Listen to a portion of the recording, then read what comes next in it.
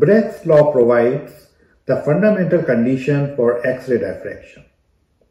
Consider a set of parallel atomic planes separated by a distance d.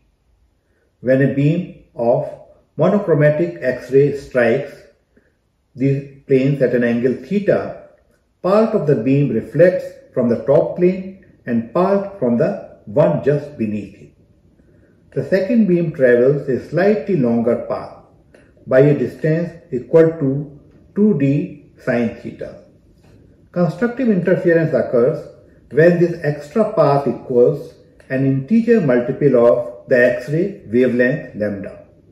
This gives the Bragg's condition, n times lambda equal to 2d sine theta. This simple relation connects the wavelength of the radiation, the angle of diffraction, and the spacing between the crystal planes. It forms the basis for interpreting X-ray diffraction patterns and plays a central role in determining a crystal structure. Bragg's law connects diffraction angles with the spacing between atomic planes. Once the d values are known, they can be related to the lattice parameters and the Miller indices of the diffracting planes through simple geometric relation. For example, in cubic crystals, the inverse of d squared is proportional to the sum of h squared plus k squared plus l squared divided by a squared.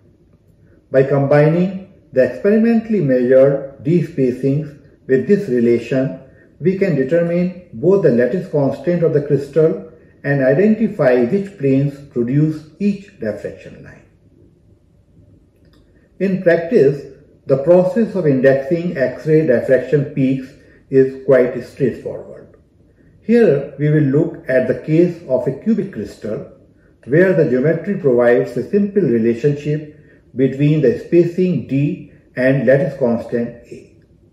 This table lists 3 diffraction peaks observed at 44.5, 64.7 and 81.8 degrees.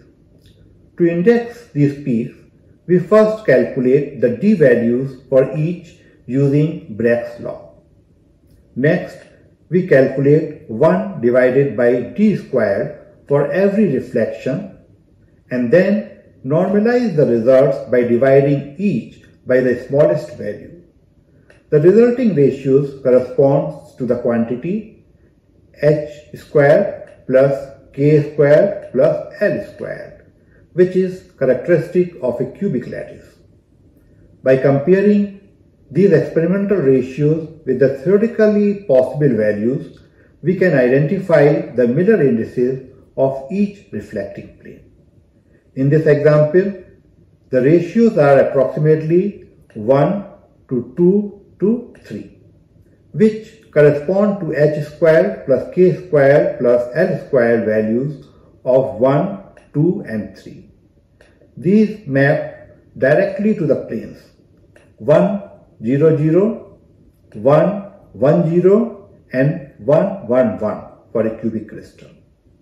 Once the reflections are indexed, the lattice parameter can be obtained using the relation A equals D multiplied by the square root of h squared plus k squared plus l squared.